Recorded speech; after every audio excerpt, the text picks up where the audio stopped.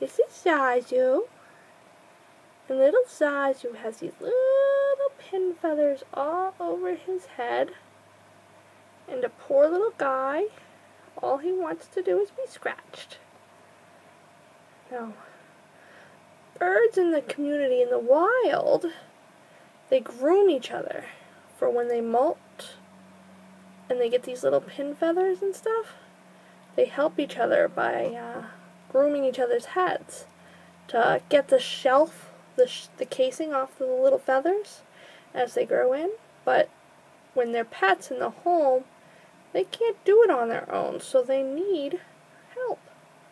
And that's where we people come in. We people, we help, right? Look at all those. See? See all those? Those are ones I've already gotten the little casings off of. Yeah, and he gives kisses. Oh, look at the kisses. Yep.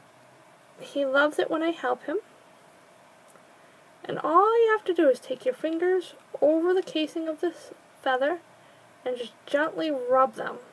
Rub it together and break it off gently.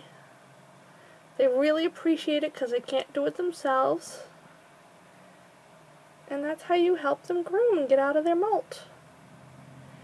Now, granted, you can't do this with every bird. They have to really trust you and love you. Yeah, they do. And fortunately for me, Zazu loves me to pieces, don't you, baby? Yes, you do. Yes, you do. Oh, you do love Mama. Yeah, you let Mama get all those little feathers. Oh, yeah. And he gives kisses. Oh, yeah. Oh, look at that. Look at all those little pin feathers.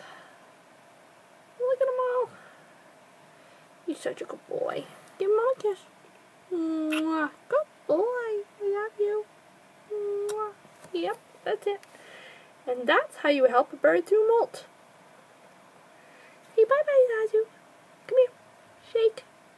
Shake. Good boy. Yeah, say bye-bye.